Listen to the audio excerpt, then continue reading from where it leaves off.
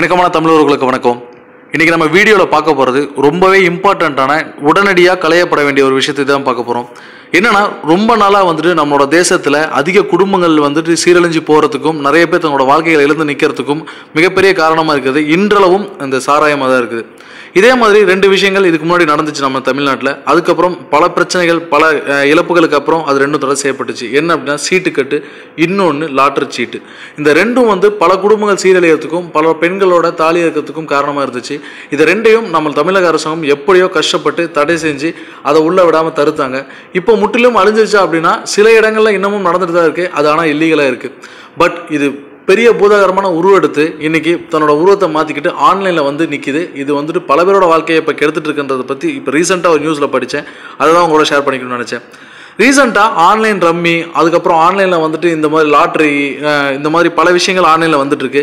இதெல்லாம் வந்துட்டு முன்னாடி நம்ம எப்படி வந்துட்டு நம்ம பல குடும்பங்கள் சீரழிச்சோ அதே மாதிரி இன்றைக்கி எல்லாரோட கையிலையும் மொபைல் ஃபோன் இருக்குது. எல்லாருமே இன்டர்நெட் ஃபெசிலிட்டி யூஸ் பண்ணுறோம். இதில் பல பணம் பறிக்கணுன்ற கும்பல் தன்னோட வலைக்குள்ள மக்களை சிக்க வைக்கிறதுக்காக உருவாக்கப்பட்ட இந்த சூதாட்டம் திரும்பவும் ஆன்லைனில் வந்து நிறைஞ்சிருக்கு. இதனால் அழிக்கப்பட்ட ஒரு குடும்பத்தை பற்றி தான் இன்றைக்கி நம்ம பார்க்க போகிறோம். இந்த குடும்பத்தோட அழிவு ஒரு உதாரணமாக இருக்கணும். இதுக்கப்புறம் இந்த மாதிரி ஒரு நிகழ்வு நடக்கக்கூடாதுன்றதுக்காக தான் இதை உடனடியாக சொல்லணும்னு நினச்சேன். மதுரையில் நாகமலை புதுக்கோட்டை அப்படின்ற ஒரு இடத்துல NGGO காலனியில் வேங்கட சுப்பிரமணியம் அப்படின்றவங்களும் பட்டு மீனாட்சி அப்படின்ற கணவன் மனைவி ரெண்டு பேரும், காதல் கணவன் மனைவி ரெண்டு பேரும் தூக்கிட்டு தற்கொலை செஞ்சுருக்காங்க. இதுக்கான காரணத்தை செக் பண்ணி பார்க்கும்போது ஆன்லைன் ரம்மினால தன்னோட பணம் பொருள் எல்லாத்தையும் இழந்துட்டு வேற வழியே இல்லாமல் ரெண்டு பேரும் தற்கொலை செஞ்சுக்கிட்டாங்க அப்படின்னு போலீஸால் சந்தேகிக்கப்படுது. என்ன நடந்துச்சு அப்படின்னா, வேங்கட சுப்பிரமணியம் காமராஜர் யூனிவர்சிட்டியில் டேட்டா அனாலிசிஸில் வந்துட்டு ஒரு டாக்டரேட் வாங்கிட்டு அங்கேயே வேலை பார்க்குறாரு. அப்போது அங்கே படிக்க வந்த ஒரு பொண்ணு தான் பட்டு மீனாட்சி. ரெண்டு பேரும் லவ் பண்ணுறாங்க. லவ் பண்ணி லாஸ்ட் 5 இயர்ஸ்க்கு முன்னாடி கல்யாணம் பண்ணிக்கிறாங்க. கல்யாணம் பண்ணதுக்கப்புறம் சொந்தமாக வந்துட்டு ஒரு கம்ப்யூட்டர் சென்டர் ஸ்டார்ட் பண்ணுறாங்க. நல்லா சந்தோஷமாக நல்லா ஆடம்பரமாக வாழ்ந்துட்டு இருக்காங்க.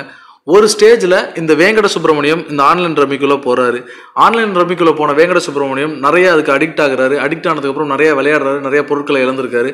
இதை அவங்க மனைவி வந்துட்டு பக்கத்து வீட்டில் இருந்தவங்கலாம் ரொம்ப வருத்தமாகவே சொல்லியிருக்காங்க. என்னோட கணவன் வந்துட்டு இந்த மாதிரி ஆன்லைன் ரம்மியில் வந்து ரொம்ப அடிக்ட் ஆகிட்டாரு, அதனால் நிறைய பொருட்கள் நிறைய பணங்கள் வந்துட்டு வீணாக்கிட்டு இருக்கு அப்படின்னு சொல்லியிருக்காங்க.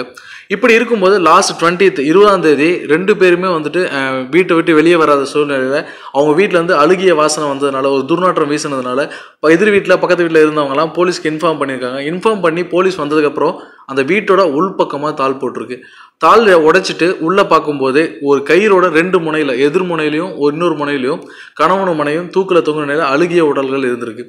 இதை வந்துட்டு போலீஸ் இன்வெஸ்டிகேட் பண்ணும்போது இந்த பக்கத்து வீட்டுக்காரங்களாம் சொல்லும்போது இந்த மாதிரி வந்துட்டு ஆன்லைன் ரம்மியில் அவங்க ஹஸ்பண்ட் வந்துட்டு நிறைய பணங்களை இழந்துட்டாரு அப்படின்னு சொல்லி பக்கத்தில் இருந்தவங்களாம் சொல்லியிருக்காங்க.